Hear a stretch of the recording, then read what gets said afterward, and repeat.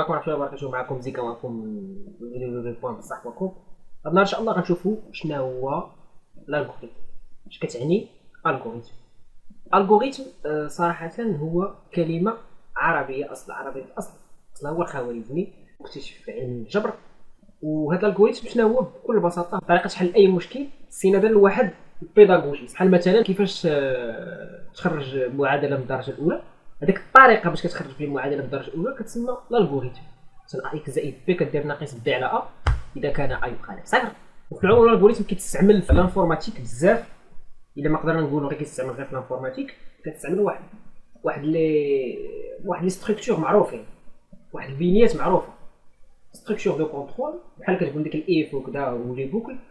كاين ستركتور ديال لي دوني هما الكونستونت، فاريابل، طابلو، ليست، اربر، جراف. المهم بحال هكا، يعني كيخصك واحد جوج ديال لي زيليمون، ليليمون ميموار ولا ليليمون كونترول، يعني ستركتور كونترول و ستركتور دو دوني. هذا هو العموم ديال الالغوريثم. كاين دي ميتريك ديال الالغوريثم، كاين قياسات باش كتعرفوا على واحد الالغوريثم واش مزيان واش لا، خفيف ثقيل، وكيتعبر عليه بدول. كلما كانت الداله ديالو ما كتصارعش بزاف كلما كان الالغوريثم صحيح. وهذا ما كان هو الالغوريثم. بزاف الناس كيتخلعوا كيسمعوا الالغوريثم كتسحبوا واش ما عرف شنو يسموا الالغوريثم، خاص صعيب كذا داكشي ديال الماط فيزيك كذا. الالغوريثم بسيط، هو طريقه ديال باش تحل المشكل.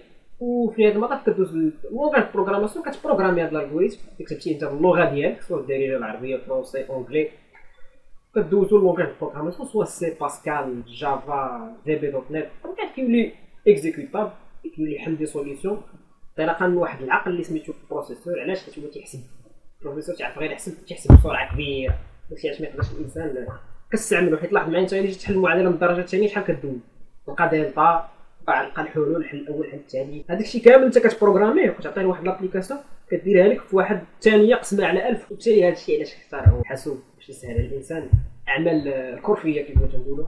مابقاش يدير كذا خدمه، هو غير يلقى الفكره ويعطي لنا ماشين تخدم. هذا ما كان. والسلام عليكم ورحمه الله وبركاته.